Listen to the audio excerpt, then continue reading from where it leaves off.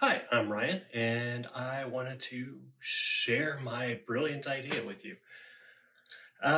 Like many other musicians, I have these Ultimate Ears in-ear monitors. And these are great. These are absolutely great because I can be on stage playing and I don't have to worry about the wedge monitors that I have to blast at super loud volume and damage my ears.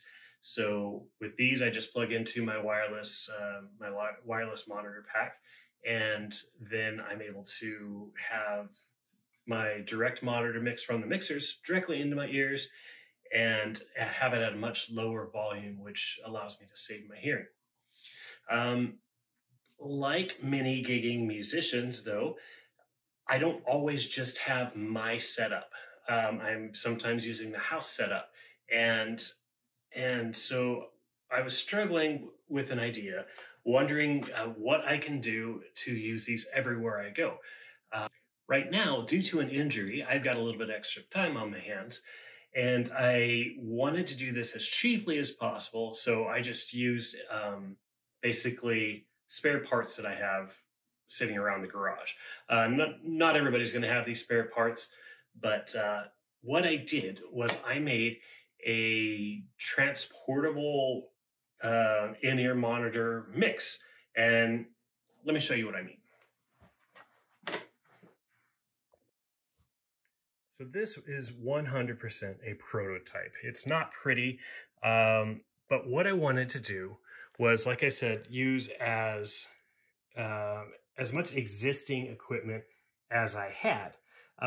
The other thing that I wanted to be cautious of was when I am taking it from point A to point B, I didn't want anything metal to scratch the inside of my car because you get your gear stuffed in there and everything. So what I did is I stuffed it and wired it all into this case. Now this is an old Pelican case. You can use Pelican, that's just what I had, but you can use any of the cases that are available that are this style. So you open it up and we see here my my prototype arrangement. So I have the Shure PSM Personal Stage Monitor 300 transmitter right here in the case. I have my Ultimate Ears and then some various things, and I'll show you how I set this up here. So starting from the outside, I put a power jack in there to make it really easy, and I use a universal power jack. And I've got this little weatherproof little stopper. This is the only thing that I had to buy. Everything else I had on hand, and these were I think $12 for a 10-pack, really cheap. But I put it in the inside of these grooves here, so that way when it's in my car and it were to bump up against anything, it wouldn't knock this out and it wouldn't scratch. Over here, I put a couple TRS jacks because I wanted stereo input. So this can be the line out from your whatever board that you're using, whether it's your own board or whether it's a house board. So just 1/4-inch TRS there, and again, just inside of this, so that's not scratching anything up. So we open it up, and first of all, I'll show you. There's the transmitter, as I had said before, and then this is the wireless body pack that just clips to my belt, and then the in-ear monitors plug into here. So we have from the 1/4-inch TRS from these, I've got them coming in here, and I just put this little cord thing around it. Hot glued that in place just to isolate the wires so they don't get hit by anything else. And then I ran them into the back with these screw down 1/4 inch. So those went into there. Now the PSM 300 came with an extension cable for the antenna, which we see right here. So I ran the extension cable there and then underneath here and hot glued it all into place, coming up right here. So you see again that it's within this, so this metal is not going to scratch anything on my car.